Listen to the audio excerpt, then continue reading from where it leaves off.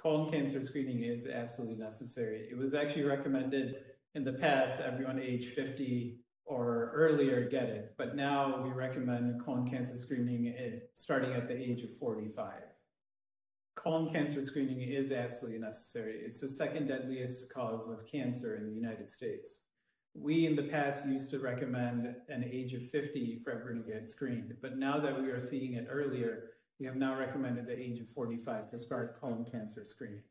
The recommendations as far as guidelines for when to start screening for colon cancer with the colonoscopy is for the general population age 45, or if you have a relative with colon cancer, we recommend starting at the age of 40 or 10 years prior to your family member getting diagnosed with colon cancer, whichever one comes first. Getting any medical evaluation done could be scary for patients, but having the colon evaluated is extremely important because if we do find colon polyps early, we can remove them before they become into cancer and we can identify specific diseases before they worsen. The average population patient who has no family history of colon cancer should start getting screened for colon cancer at the age of 45. Depending on the stage of the colon cancer, there are a lot of times that we can treat the colon cancer.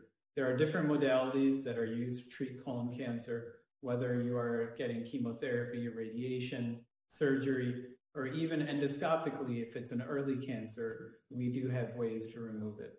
There can be many symptoms of colon cancer and it can overlap with other types of cancer. So we certainly do look for warning signs when patients say if they've been losing weight, they have no appetite.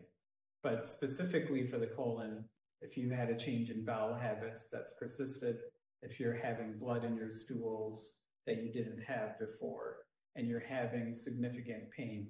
So when you do have early stages of colon cancer, you can be completely asymptomatic. A lot of times patients do develop symptoms after the colon cancer has progressed and has become more advanced.